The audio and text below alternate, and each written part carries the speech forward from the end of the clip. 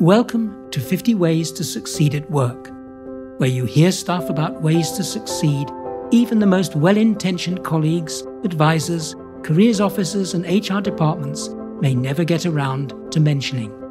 Today I'm going to talk about being a name magnet and why names matter at work and how to remember them. Hi, sorry, I forgot your name. I'm really bad at names. Who isn't? It turns out most people are poor at remembering names. It's not surprising since names are just a bunch of arbitrary words and letters. In isolation, with nothing around them to make them memorable, why should you recall them? Here's a professor of neurobiology who tries to explain why you can't recall them. Human beings did not evolve to remember people's names. Indeed, the act or the custom of giving each other names is probably relatively recent in evolutionary history. Haven't you had that experience when someone tells you their name and half a minute later you can't remember it? Embarrassing. Yet you have heard so many times that it's essential to recall people's names. Multiply this by 10 when it comes to success at work. So why does it matter so much? Well, most of us cherish our name, even when we deny doing so. Our name is part of who we are, and when someone doesn't remember it, we may feel they are unfriendly, even careless, and that's a bad formula for success at work. Using someone's name at work can therefore suggest that you're dependable, likable, and influential. Hearing their name, the other person hears something comfortable about you. The result is they become easier to work with. As you might guess, forgetting names does the reverse. It reduces your impact without you realizing it. Your failure may leave them feeling slighted and unimportant to you. All the experts on this common failing to recall names seems to say that remembering them is easy. Well, don't believe them. If it was, you'd already be doing it and wouldn't be listening to this now, would you? So let's make one giant leap for name forgetters by understanding what must happen if those elusive names are to firmly be stored in your mind and ready to use when you need them. 5 things need to occur to become a name magnet.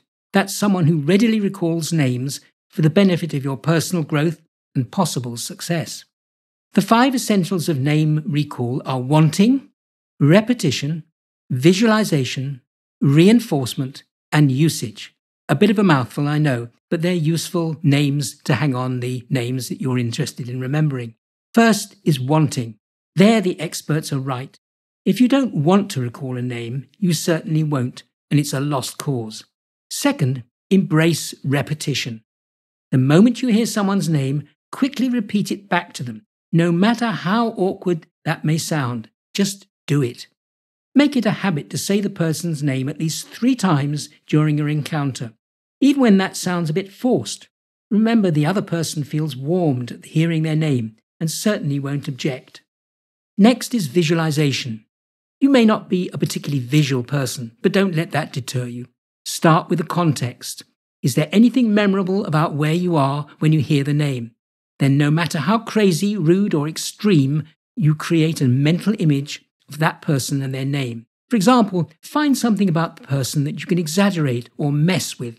In your mind, you might turn their messy hair bright blue and flashing lights while mentally saying their name. John with the blue hair that shines in the dark, who I met at the recent team meeting. Or suppose you find their voice a bit harsh. You might create a mental picture of an enormous black crow croaking their name aloud and doing it in the context of where you hear it. The crazier the image, the better. Having done at least something towards remembering the person's name, isn't that enough? Well, not quite. You need to reinforce the learning by returning to it before the end of the day. In your mind, you go back over the encounter and reproduce in your mind the visualization. You might even write down the name and a note of the image. Next comes reinforcement. To become a name magnet, you return to the name and its mental picture at ever-lengthening intervals, daily, weekly, monthly. Sounds a pain?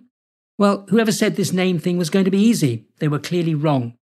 But then success always takes some effort.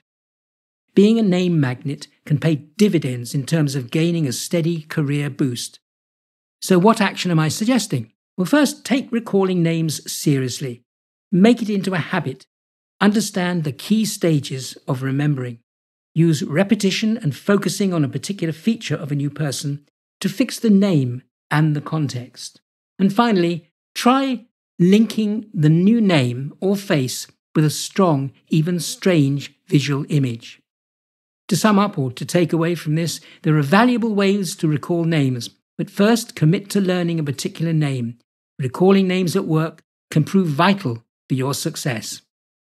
You've been listening to an episode of Andrew's 50 Ways to Succeed at Work. For more episodes, subscribe free to my regular weekly podcasts.